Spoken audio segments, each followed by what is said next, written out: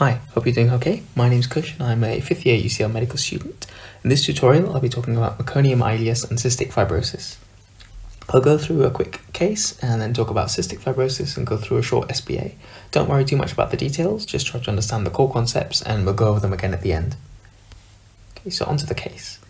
You're on the neonatal ward and you're called to see a 36-hour-old male newborn who's failed to pass meconium. Meconium is the first stool passed by babies after birth, usually within the first day. The baby's also been vomiting and is quite distressed, as is the mother, and the pregnancy and delivery were both uneventful and uncomplicated.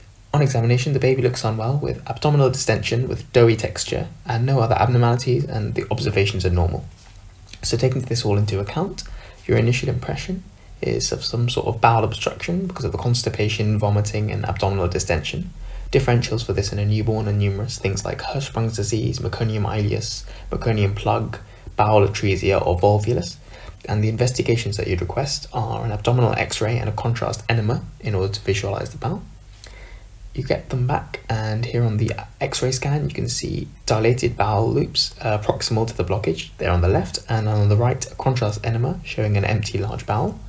This is consistent with a diagnosis of Meconium ileus, which is a small bowel blockage due to the meconium.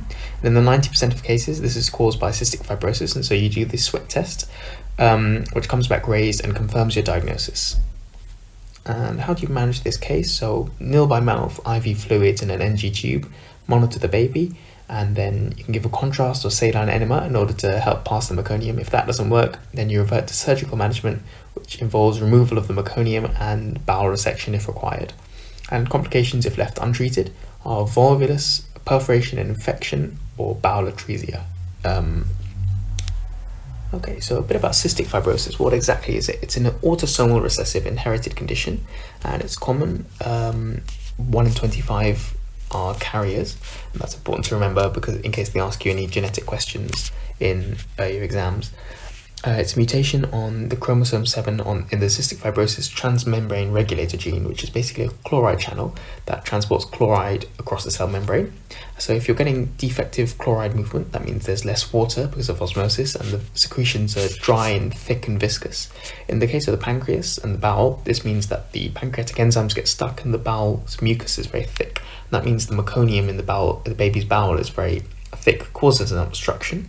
As was the case in the Meconium ileus. This can also occur later in life, causing obstruction, and also affects the baby's liver and bile ducts, causing prolonged neonatal jaundice, which is jaundice lasting more than 2 weeks in some cases in cystic fibrosis. In terms of testing, the sweat test, as I mentioned, is the gold standard diagnostic test. The chloride is high in the sweat because it can't cross the cell membrane because of the defective transporter. The test works by giving pilocarpine, which stimulates sweating, and then you measure the chloride, and if it's over 60, it's diagnostic of cystic fibrosis. The heel prick test is a screening test, which is done usually on day 5 of life. It tests for a pancreatic enzyme which escapes into the blood if the pancreas is blocked, and if that's raised, it's suggested for cystic fibrosis, and you do a sweat test to confirm. And then there are various genetic tests that can be done, testing for the mutations. For example, if a patient is a carrier and they're pregnant, you can have antenatal testing to see if the baby has cystic fibrosis, and you can also do genetic testing later in life for a diagnosis of cystic fibrosis. And cystic fibrosis is a multi-organ disease affecting things like the liver, the gallbladder, the lungs, the intestines, etc.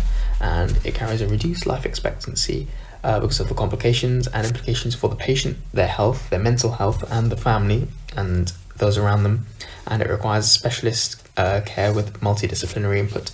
And there are new therapies being developed all the time, some that target the protein, some that target the genes, and these are shown to improve the prognosis, and there's some that were just in the trials. Alright, so moving on to the single best answer question. 2-day-old neonate with failure to pass meconium, abdominal distension and bilious vomiting. The parents are known to be cystic fibrosis carriers. You're suspecting Meconium ileus. Which of the following is the best investigation, and which finding best supports the most likely diagnosis? Just have a moment. Abdominal ultrasound, target sign, abdominal x-ray and dilated bowel with fluid levels, chest x-ray and bowel loops in the left mediastinum, abdominal x-ray and dilated bowel without fluid levels, or abdominal x-ray and a double bubble sign. So you can pause the video if you want to have longer to think. It's a tricky SBA, so don't worry. And the answer is actually number 4. So abdominal X-ray and dilated bowel without fluid levels. This is correct because obviously you have image the abdomen to look for pathology in the bowel, and there's no fluid. The mucus and the meconium in the cystic fibrosis is very thick and viscous, so there's no fluid level. It's all uniformly thick. And remember to do a sweat test or a genetic test afterwards to confirm diagnosis. And you can see there the X-ray on the right showing no fluid levels.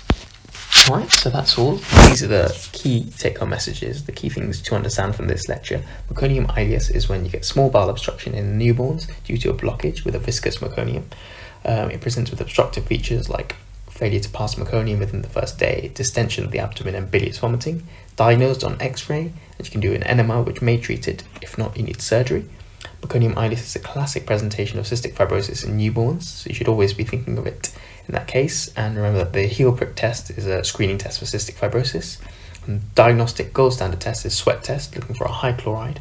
And once diagnosed, it's a chronic multi-system disease requiring long-term specialist care and management as well, with a multidisciplinary approach. That's all from me. Thanks very much for your time and thanks for listening. I hope it was useful.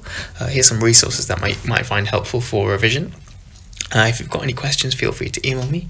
Thanks very much for your time, and that's all. Take care.